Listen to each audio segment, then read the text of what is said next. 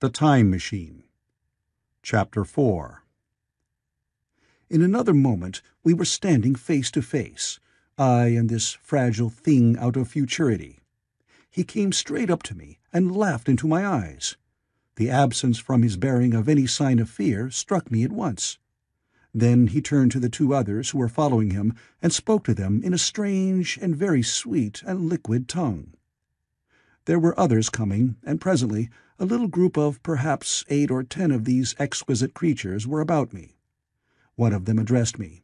It came into my head, oddly enough, that my voice was too harsh and deep for them.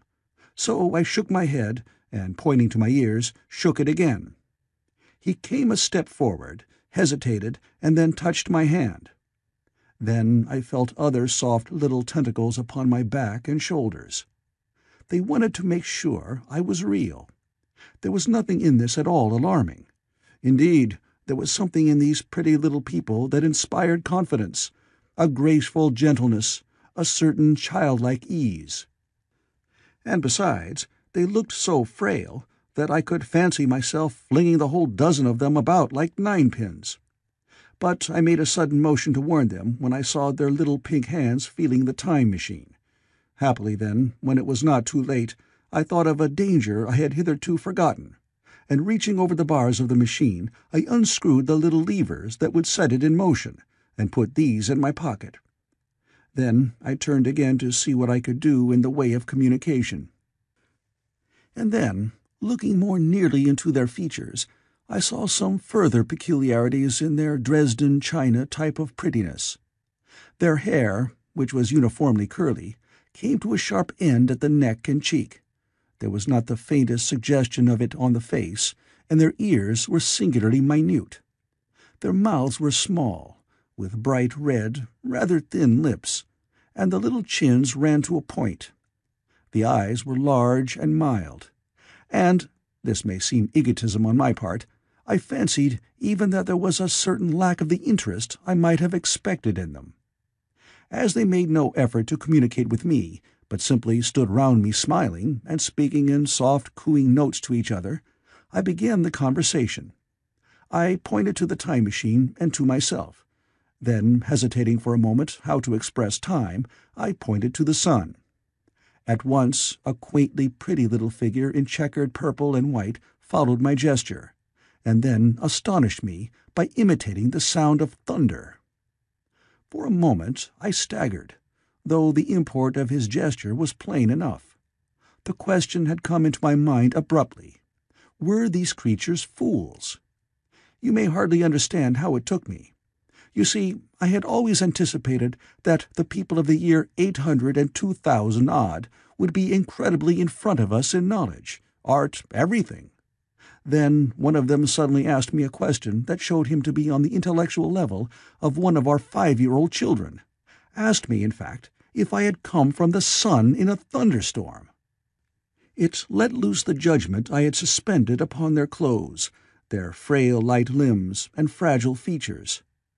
A flow of disappointment rushed across my mind. For a moment I felt that I had built the time machine in vain. I nodded, pointed to the sun, and gave them such a vivid rendering of a thunderclap as startled them. They all withdrew a pace or so and bowed. Then came one laughing towards me, carrying a chain of beautiful flowers altogether new to me, and put it about my neck. The idea was received with melodious applause, and presently they were all running to and fro for flowers, and laughingly flinging them upon me, until I was almost smothered with blossom. You who have never seen the like can scarcely imagine what delicate and wonderful flowers countless years of culture had created. Then someone suggested that their plaything should be exhibited in the nearest building, and so I was led past the Sphinx of white marble, which had seemed to watch me all the while, with a smile at my astonishment, towards a vast grey edifice of fretted stone. As I went with them, the memory of my confident anticipations of a profoundly grave and intellectual posterity came with irresistible merriment to my mind. The building had a huge entry, and was altogether of colossal dimensions. I was naturally most occupied with the growing crowd of little people, and with the big open portals that yawned before me, shadowy and mysterious. My general impression of the world I saw over their heads was a tangled waste of beautiful bushes and flowers, a long-neglected and yet weedless garden. I saw a number of tall spikes of strange white flowers, measuring a foot perhaps across the spread of the waxen petals. They grew scattered, as if wild, among the variegated shrubs, but, as I say, I did not examine them closely at this time. The time machine was left deserted on the turf among the rhododendrons. The arch of the doorway was richly carved, but naturally I did not observe the carving very narrowly, though I fancied I saw suggestions of old Phoenician decorations as I passed through, and it struck me that they were very badly broken and weather-worn. Several more brightly clad people met me in the doorway, and so we entered. I, dressed in dingy 19th-century garments, looking grotesque enough, garlanded with flowers, and surrounded by an eddying mass of bright, soft-colored robes and shining white limbs, in a melodious whirl of laughter and laughing speech. The big doorway opened into a proportionately great hall hung with brown. The roof was in shadow, and the windows, partially glazed with colored glass and partially unglazed, admitted a tempered light. The floor was made up of huge blocks of some very hard white metal, not plates nor slabs, blocks, and it was so much worn, as I judged by the going to and fro of past generations, as to be deeply channeled along the more frequented ways. Transverse to the length were innumerable tables made of slabs of polished stone, raised perhaps a foot from the floor, and upon these were heaps of fruits. Some I recognized as a kind of hypertrophied raspberry and orange, but for the most part they were strange. Between the tables was scattered a great number of cushions. Upon these my conductors seated themselves, signing for me to do likewise. With a pretty absence of ceremony, they began to eat the fruit with their hands, flinging peel and stalks, and so forth, into the round openings in the sides of the tables. I was not loath to follow their example, for I felt thirsty and hungry. As I did so, I surveyed the hall at my leisure. And perhaps the thing that struck me most was its dilapidated look. The stained glass windows, which displayed only a geometrical pattern, were broken in many places, and the curtains that hung across the lower end were thick with dust. And it caught my eye that the corner of the marble table near me was fractured. Nevertheless, the general effect was extremely rich and picturesque. There were perhaps a couple of hundred people dining in the hall, and most of them, seated as near to me as they could come, were watching me with interest, their little eyes shining over the fruit they were eating. All were clad in the same soft and yet strong silky material. Fruit, by the by, was all their diet. These people of the remote future were strict vegetarians, and while I was with them, in spite of some carnal cravings, I had to be frugivorous also. Indeed, I found afterwards that horses, cattle, sheep, dogs had followed the ichthyosaurus into extinction. But the fruits were very delightful. One, in particular, had seemed to be in season all the time I was there. A flowery thing in a three-sided husk was especially good, and I made it my staple. At first, I was puzzled by all these strange fruits, and by the strange flowers I saw, but later I began to perceive their import. However, I am telling you of my fruit dinner in the distant future now. So soon as my appetite was a little checked, I determined to make a resolute attempt to learn the speech of these new men of mine. Clearly, that was the next thing to do. The fruits seemed a convenient thing to begin upon, and holding one of these up, I began a series of interrogative sounds and gestures. I had some considerable difficulty in conveying my meaning. At first, my efforts met with a stare of surprise or inextinguishable laughter, but presently a fair-haired little creature seemed to grasp my intention and repeated a name. They had to chatter and explain the business at great length to each other, and my first attempts to make the exquisite little sounds of their language caused an immense amount of amusement. However, I felt like a schoolmaster amidst children, and persisted, and presently I had a score of noun substantives at least at my command. And then I got to demonstrate pronouns, and even the verb to eat. But it was slow work, and the little people soon tired and wanted to get away from my interrogations, so I determined, rather of necessity, to let them give their lessons in little doses when they felt inclined. And very little doses I found they were before long, for I never met people more indolent or more easily fatigued. A queer thing I soon discovered about my little hosts, and that was their lack of interest. They would come to me with eager cries of astonishment, like children, but, like children, they would soon stop examining me and wander away after some other toy. The dinner and my conversation beginnings ended, I noted for the first time that almost all those who had surrounded me at first were gone. It is odd, too, how speedily I came to disregard these little people. I went out through the portal into the sunlit world again as soon as my hunger was satisfied. I was continually meeting more of these men of the future, who would follow me at a little distance, chatter and laugh about me, and, having smiled and gesticulated in a friendly way, leave me again to my own devices. The calm of evening was upon the world as I emerged from the great hall, and the scene was lit by the warm glow of the setting sun. At first things were very confusing. Everything was so entirely different from the world I had known, even the flowers. The big building I had left was situated on the slope of a broad river valley, but the Thames had shifted perhaps a mile from its present position.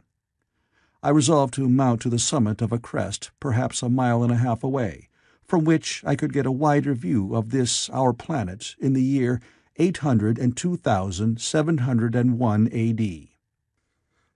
For that, I should explain, was the date the little dials of my machine recorded. As I walked, I was watched for every impression that could possibly help to explain the condition of ruinous splendor in which I found the world, for ruinous it was. A little way up the hill, for instance, was a great heap of granite, bound together by masses of aluminium, a vast labyrinth of precipitous walls and crumpled heaps, amidst which were thick heaps of very beautiful pagoda-like plants, nettles possibly, but wonderfully tinted with brown about the leaves, and incapable of stinging. It was, evidently, the derelict remains of some vast structure. To what end built, I could not determine. It was here that I was destined, at a later date, to have a very strange experience, the first intimation of a still stranger discovery, but of that I will speak in its proper place. Looking round with a sudden thought, from a terrace on which I rested for a while, I realized that there were no small houses to be seen. Apparently, the single house, and possibly even the household, had vanished. Here and there among the greenery were palace-like buildings, but the house and the cottage, which formed such characteristic features of our own English landscape, had disappeared. "Communism," said I to myself. And on the heels of that came another thought. I looked at the half-dozen little figures that were following me. Then, in a flash, I perceived that all had the same form of costume, the same soft, hairless visage, and the same girlish rotundity of limb. It may seem strange, perhaps, that I had not noticed this before, but everything was so strange. Now I saw the fact plainly enough. In costume, and in all the differences of texture and bearing that now mark off the sexes from each other, these people of the future were alike, and the children seemed to my eyes to be but the miniatures of their parents. I judged, then, that the children of that time were extremely precocious, physically at least, and I found afterwards abundant verification of my opinion. Seeing the ease and security in which these people were living, I felt that this close resemblance of the sexes was, after all, what one would expect, for the strength of a man and the softness of a woman, the institution of the family, and the differentiation of occupations are mere militant necessities of an age of physical force. Where population is balanced and abundant, much childbearing becomes an evil rather than a blessing to the state. Where violence comes but rarely and offspring are secure, there is less necessity, indeed there is no necessity, for an efficient family, and the specialization of the sexes with reference to their children's needs disappears. We see some beginnings of this even in our own time, and in this future age it was complete. This, I must remind you, was my speculation at the time. Later, I was to appreciate how far it fell short of the reality. While I was musing upon these things, my attention was attracted by a pretty little structure, like a well under a cupola. I thought in a transitory way of the oddness of wells still existing, and then resumed the thread of my speculations. There were no large buildings towards the top of the hill, and as my walking powers were evidently miraculous, I was presently left alone for the first time. With a strange sense of freedom and adventure, I pushed on up to the crest. There I found a seat of some yellow metal that I did not recognize, corroded in places with a kind of pinkish rust, and half smothered in soft moss. The armrests cast and filed into the resemblance of griffins' heads. I sat down on it, and I surveyed the broad view of our old world under the sunset of that long day. It was as sweet and fair a view as I have ever seen. The sun had already gone below the horizon, and the west was flaming gold, touched with some horizontal bars of purple and crimson. Below was the valley of the Thames, in which the river lay like a band of burnished steel. I have already spoken of the great palaces dotted about among the variegated greenery, some in ruins and some still occupied. Here and there rose a white or silvery figure in the waste garden of the earth. Here and there came the sharp vertical line of some cupola or obelisk. There were no hedges, no signs of proprietary rights, no evidences of agriculture. The whole earth had become a garden. So watching, I began to put my interpretation upon the things I had seen, and as it shaped itself to me that evening, my interpretation was something in this way. Afterwards, I found I had got only a half-truth, or only a glimpse of one facet of the truth. It seemed to me that I had happened upon humanity upon the wane. The ruddy sunset set me thinking of the sunset of mankind. For the first time, I began to realize an odd consequence of the social effort in which we are at present engaged. And yet, come to think, it is a logical consequence enough. Strength is the outcome of need. Security sets a premium on feebleness. The work of ameliorating the conditions of life, the true civilizing process that makes life more and more secure, had gone steadily on to a climax. One triumph of a united humanity over nature had followed another. Things that are now mere dreams had become projects deliberately put in hand and carried forward. And the harvest was what I saw. After all, the sanitation and the agriculture of today are still in the rudimentary stage. The science of our time has attacked but a little department of the field of human disease, but even so, it spreads its operations very steadily and persistently. Our agriculture and horticulture destroy a weed just here and there, and cultivate perhaps a score or so of wholesome plants, leaving the greater number to fight out a balance as they can. We improve our favorite plants and animals, and how few they are, gradually by selective breeding. Now a new and better peach, now a seedless grape, now a sweeter and larger flower, now a more convenient breed of cattle. We improve them gradually, because our ideals are vague and tentative, and our knowledge is very limited. Because nature too is shy and slow in our clumsy hands. Some day all this will be better organized and still better. That is the drift of the current in spite of the eddies.